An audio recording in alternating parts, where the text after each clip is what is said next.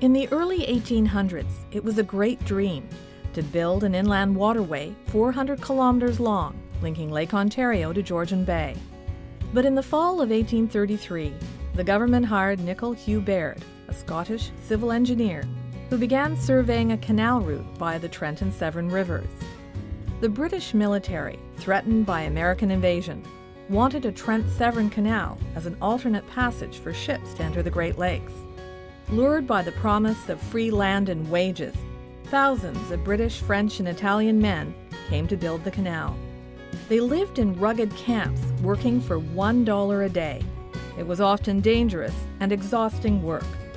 Several men died in explosions or by drowning. In 1833, the Trent Severn Canal's first lock was built in Bobcaygeon in eastern Ontario. No one imagined it would take 87 years to build the entire canal. The final bill was a staggering $24 million, $300 million in today's dollars, well above Baird's original estimate of $3 million. The Trent Severn Canal is an engineering marvel that begins in Trenton and runs for 386 kilometers over falls and rapids through 46 locks. It boasts North America's only marine railway, a massive boat lift that cradles boats through the locks 18 meters above the water.